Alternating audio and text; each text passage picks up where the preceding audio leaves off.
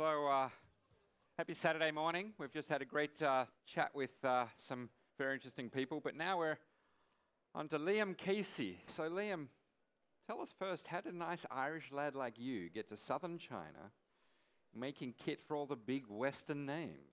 Tell us about this. Got on the wrong plane. So I'd spent 10 years in the fashion industry in Ireland, and I had been, 10 years at it. Decided to take a year off, take some time out, because I wanted to do something different. And I ended up in Southern California working for a trading company, and 80% of their business was computer hardware, and it was all originating out of China. And I knew that Ireland had a lot of the manufacturing centers for a lot of the US tech companies. So I just saw the opportunity there, and ended up originally in Dongguan and then Shenzhen. Do you remember your first product? Oh yeah, very clear. A desktop microphone for AST computers. Wow. Yeah. It's going back a long way. Yes. So where are you now? Tell us about PCH today. So again, if you look at our, our head office is still in Cork and Ireland. Our operations center is in Shenzhen, and our engineering and innovation center is in San Francisco. We work with a lot of the large tech companies where we bring products from concept all the way through to consumers for some of them. And we now work with a lot of the, the hardware startups. With this hardware renaissance, we're working with a lot of startups that want to bring products to market. Huge amount of what we've learned over the years is the whole, the making of a product is a challenge, but the distribution and the selling of a product is actually a much bigger challenge. Mm. So give us some of the data now of where you are today, staff, turnover, that kind of stuff. I know you're not public, but yep. We'll get some information out of you anyway. So we've just over 2,600 people worldwide directly employed. Offices, various parts of the world, US, Europe and Asia. We've revenue last year was just over $1 billion. Right. So one thing I wanted to talk to you about is that we've both got Chinese and non-Chinese in the audience here, and there's over the years been a lot of misunderstanding, kind of preconceived ideas of what it's like to work in China, either sourcing from or selling into. So I'd like you to tell us, if you could, some of the misunderstandings or the common incorrect stereotypes that you're coming across about doing business in China. Yeah, I think the most important thing, and I think you just in the way you frame your question is really important. That when people come to me and they say, look, we want to work in China, work with China, I always ask, okay, do you want to sell a product in China, or do you want to source a product and produce a product in China? And then they'll say, oh, we want to do everything. And that's a recipe for disaster.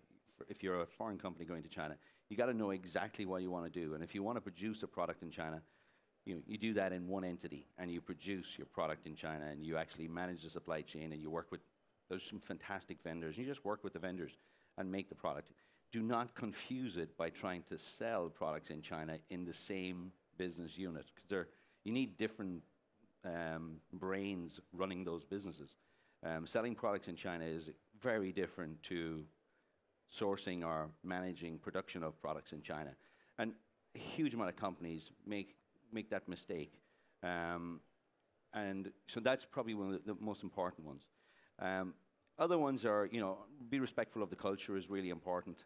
A friend from Ireland about 10 years ago he called me, and he was coming to China to source product. And I said, great. He said, any tips? And I said, just go, get in there, do it. And he called me from Beijing a couple of weeks later, and he said, look, I just arrived. And he said, I'm all ready. I got my meetings tomorrow. And I said, okay, you got a translator? Yeah, got a translator, got a driver. And I brought my solicitor with me as well. That would have gone down really well. Yeah. I said, hang on a second. I said, you brought a what?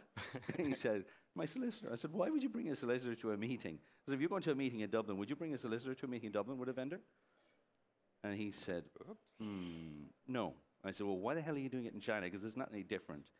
China is all about relationships and people, and it's really about the ability to build trust and relationships with people is what makes it work. I can just imagine that meeting with a solicitor sitting down there looking like an idiot. But going on to the point of, obviously everyone wants to sell into China now. When you started, it was all about sourcing from China. A lot of people really didn't look at China as being a market to sell into yet. But of course, it's the hot place. It's the world's second largest economy. It's the economy with, the most consistent growth, although it's slowing recently. A lot of people are confused about selling into China, whether they can do it alone or they need to have a local partner, either as a joint venture or some other, brand incorporation. Tell us your thoughts there about moving into China as a market to sell into. What should they look out for? I think there are great platforms there, whether it's Alibaba or Tmall or JD.com. There are plenty of channels there now to do it. The one thing is you cannot go in and build the infrastructure. But again, if you have a product that's doing well in a brand that's that has is well accepted in the Western world, there's a great chance that it's going to do well in China as well. And again, the one thing, there's in the whole selling of a product, we're seeing right across the globe. If you look at the companies that are doing well, just take two companies in China, Xiaomi and OnePlus. They sell products all around the world with zero inventory. And then you have to use the same rules for China. And I think we operate on the basis that we're 3 hours from all the factories we work with. We're 3 days from 90% of the consumers on the planet that buy the products. So you don't need inventory anywhere in the world. And I think that's a rule whether you're selling in China or selling anywhere in the world. It's important. Facebook used this term, a smaller, more connected planet. I think when the planet is so small and more connected, it's how you manage global supply chains and inventory is really important. And we always say to people, if you can send a package to the International Space Station in 6 hours, why do you need warehouses around the world to hold inventory? You don't. But I was going to say the flip side to that, though, is that the barriers to entry are so much lower, right? You don't need all of that stuff, which means you don't need the capital, you don't necessarily need the large staffing and so forth. So it's so competitive now. Do you think that outsiders, foreigners, have the chance when you've got Xiaomi and you've got the Alibaba ecosystem set up? It's very, very well dominated by the locals because they get the market. Is there an opportunity for outsiders? Oh, I think there's an opportunity for brands if you have. But again, I think that it's interesting when you do look at some of the Chinese companies like the OnePlus and like Xiaomi. They don't. They call their customers. They call them fans, and part of a community. They're very focused on the community. If you look at Western companies, Western brands, they look at like the big retailers as their customers. And I think that that's one of the things that the Chinese companies have really figured out. They know who their customer is, and they're able to communicate directly with their customer. And I think that's a huge advantage. And I think that's one of the phenomena of China that I think the Western world will have to adapt to the future. I mean, that's one of the key points. Western brands have been so used to keeping the distributors and the retailers happy, and then, of course, spending money on advertising and marketing to get the consumer to want to walk in the door. But a lot of energy is spent on keeping those middlemen happy and excited and on board. But of course, in China, that's really not the end goal anymore, is it? No. I mean, the Chinese companies, if you talk to any of those companies that sell direct in China, they don't even think about distributors. They think about like the consumer, the end consumer, and they want to communicate directly with that, with the community, with the consumers or the fans. I think Xiaomi now updates their software. They update it every Friday. And I think they have like 12 million beta testers or something, 10 million beta testers that test the software every Friday. That's a game changer. It's a nice business model too. It's fantastic. You get your consumers to do your testing for you. Now, the other thing I want to talk about, we've only got a short amount of time. The other misunderstanding I guess a lot of people have about China is the labor force. And of course, you've been there for so long, you've seen the change in the labor force. What do you think of the misunderstandings in the labor force, people's views of the Chinese labor force? And of course, how has it changed? How has it changed in 20 years? Changed. It's amazing. When I started in China 20 years ago, I found it really challenging to understand what was really going on in the factories. But every factory I worked with, I was on the ground and wanted to see the factories. And, we actually focused a lot on Taiwanese-owned factories at the start because you always had a Taiwanese owner was on site all the time, even at the weekends, whereas a lot of the local if they were Hong Kong owners, they usually come to Hong Kong at the weekend, whereas the Taiwanese guys stayed at the factories. And for me, it was like there had to be somebody there that had a sense of care in the factory, which was really important. And you know, as I walked through the factories, and even when I walk through a factory today, the difference today is the confidence of the people working on the production lines. It has gone way up. It has, you know, I mean, it's changed. We have some we have a hotline for all our workers, where they call in if they have a problem. We get tens of thousands of, you know, when people call in asking questions. Every month they're on the hotline, and it's a non-profit hotline, and the feedback and the interaction, the requests are just amazing. And so we see, like now, when I talk to factory owners, I was with a factory owner during the week, and like, you know, he was telling me why the workers are queuing outside the factory for jobs is because, you know, they pay well, they pay on time, the food is good, the work is good, and the workers like the culture there. The facility is fully air conditioned, and it's something that this is what the workers look for, and it's amazing when they post that they have jobs. The workers come there, and they know they're going to come for a certain period of time, a busy time, they'll make money, and they're gone.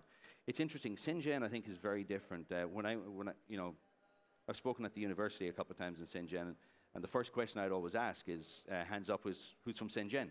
And everybody puts their hand up, and then I say, okay, hands up who was born in Shenzhen, and nobody puts their hand up. And I say, okay, we're all the same.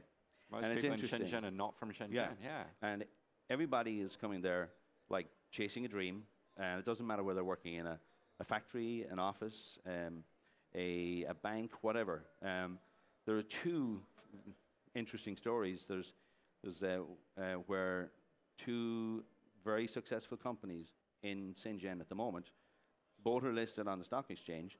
One is Lin's Technology, and the other is a cable company, and they both are founded by workers, women who worked on production lines. And now one is China's richest woman, right? Exactly. Exactly.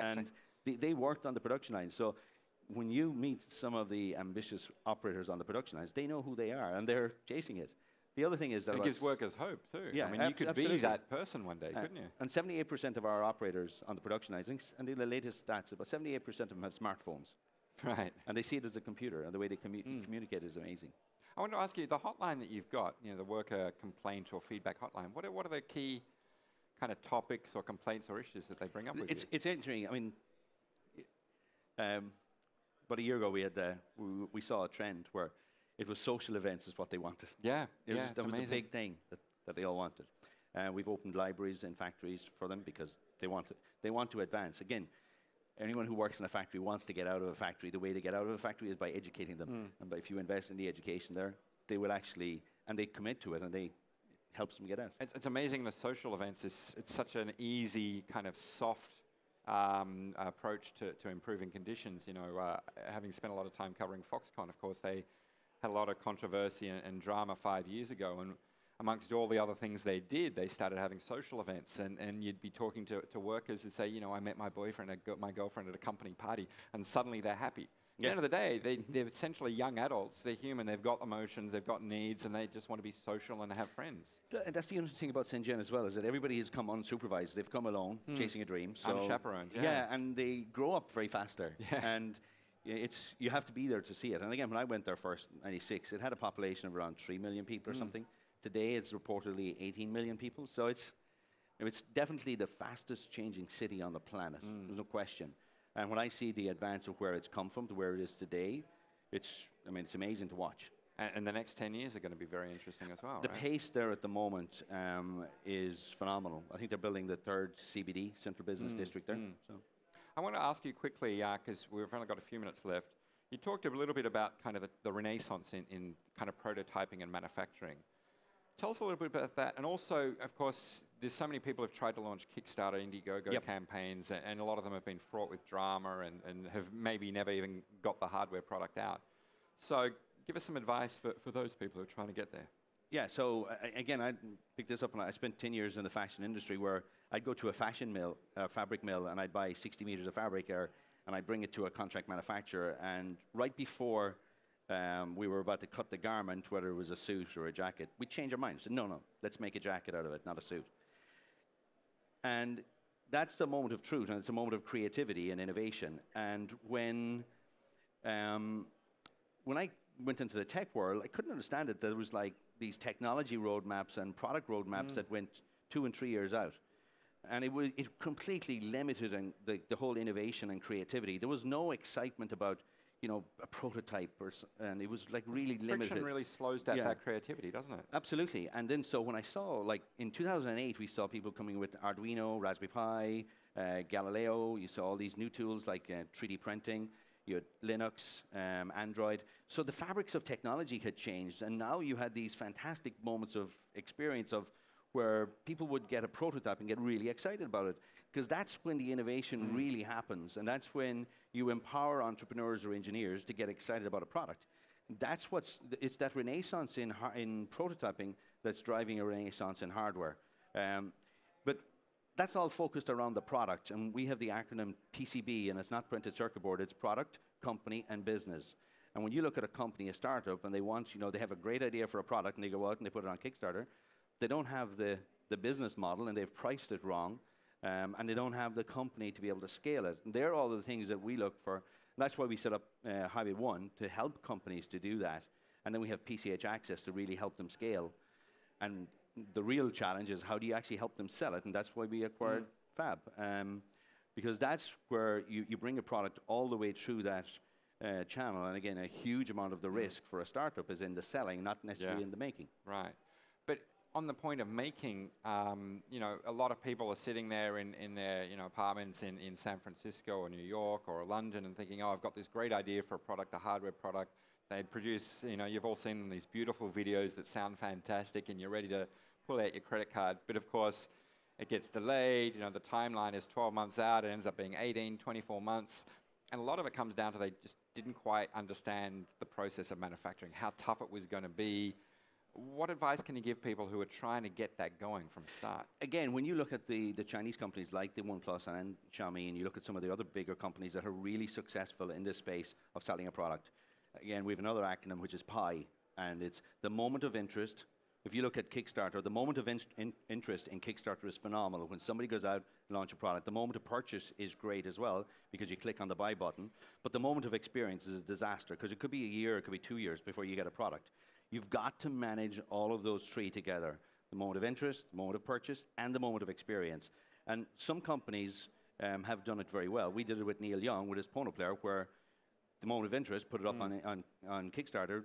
It was, I think it's $7 million, purchased immediately, and the moment of experience, we delivered it within 2 months. But we used the Kickstarter as a tool to communicate and to generate the interest. Because that's what it is. It generates interest. Platform. Yeah. Yeah. And I think that's where, if you look at the companies that manage that well, you know, they get the sequence really well. And again, it takes planning. And a lot of people, they focus on the product and just put the product up on Kickstarter, and it's great.